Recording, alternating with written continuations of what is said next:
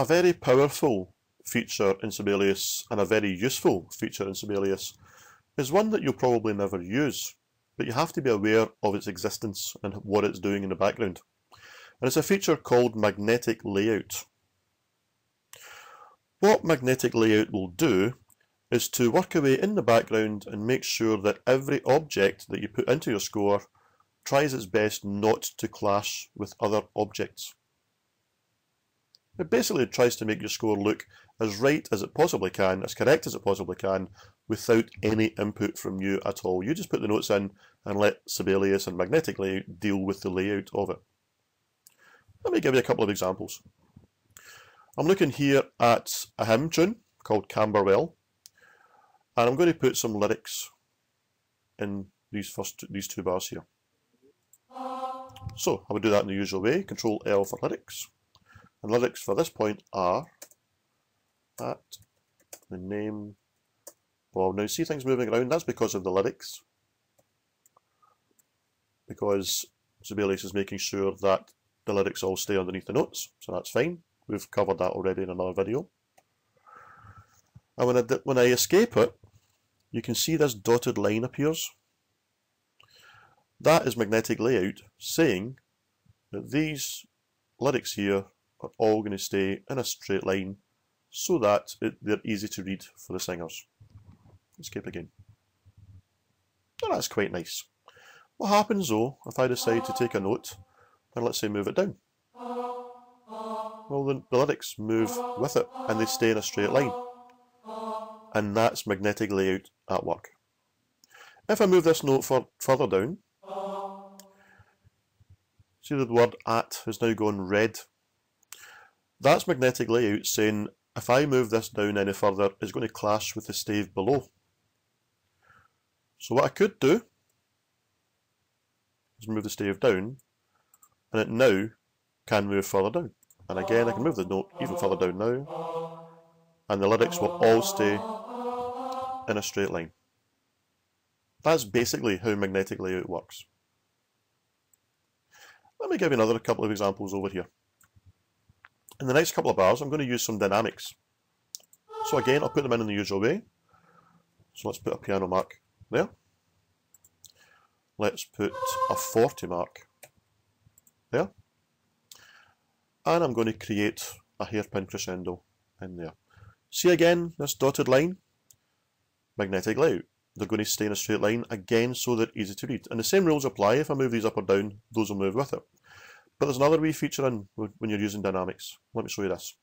If I want to take this note here and add another dynamic to it, let's say a mezzo forte, watch what happens. I'm going to do this the longer way, just so you can see completely what's happening. So Control E will get me in there. I'm going to right click here and select mezzo, and it sits in front of the hairpin and my forte. And that's the way it looks at the moment. But as soon as I hit escape to finish putting it in,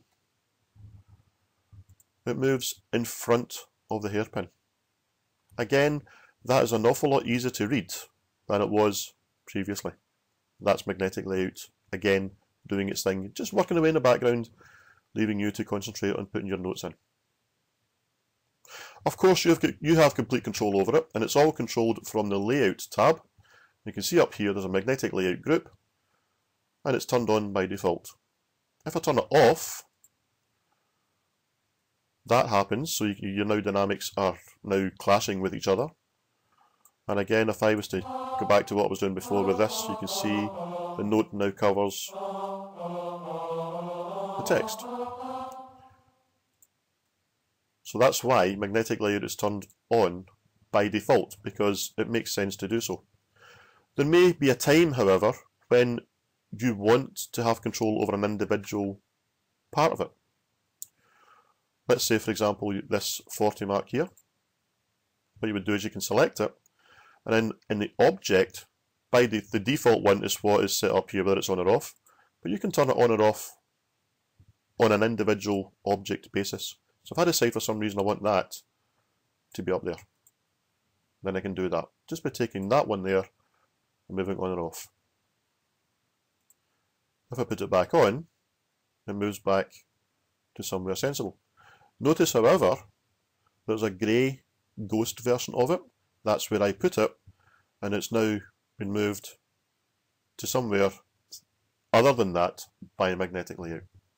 There is another feature in Sibelius that you will use quite often in conjunction with magnetic layout. Let me show you it here. I'm going to have a look at the first line of the flute part here. Just going to zoom in a wee bit.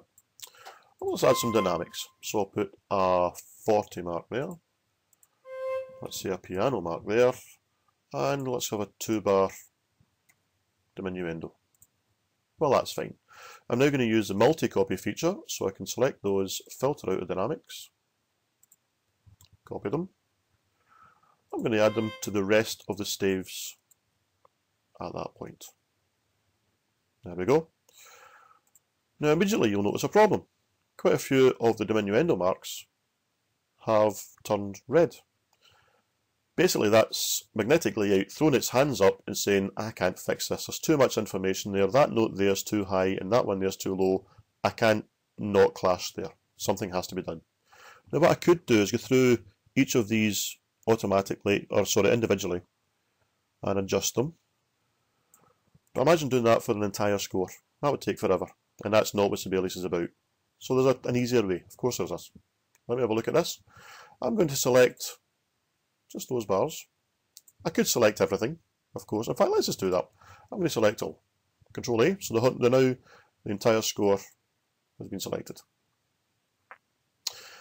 On the Layout tab, there's a button that says Optimize. And what Optimize is a universal fix-all.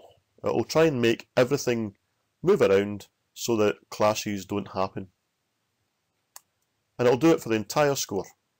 Now there isn't an awful lot of other dynamics in here, but this will let you see how it works. So I'll click Optimize. See things moving? And now, when you look down, we've been quite lucky here, there are no red diminuendos anymore, because the Optimize has fixed them all automatically. There may still have been, if there was a lot of dynamics and a lot of notes basically in the score, there may be the odd clash later on, but that will usually fix the majority of them. Just a little tweaking maybe later that might be required. So that's magnetic layout. It's a very useful feature, particularly if you use it in conjunction with the optimized staves, and it lets you ignore anything to do with layout in general. You can concentrate completely on the notes that you want to put into your score.